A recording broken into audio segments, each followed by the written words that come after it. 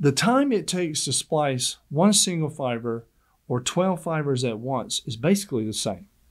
Let's say on average it's about 2 minutes. Now some technicians say I can do it faster than that, but then some might say I can't do it that fast. So let's just take that on average because it really is about the truth.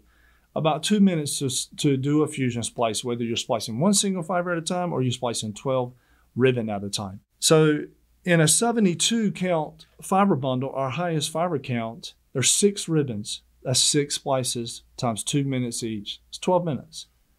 But if you're using, let's say, one of our 24 fiber bundles that are single fiber, that's 24 splices, 2 minutes each. That's 48 minutes. But I just spliced 72 fibers on the other side here using ribbon. So you need to do 3 of those 24 fiber bundles, right, to get to the 72.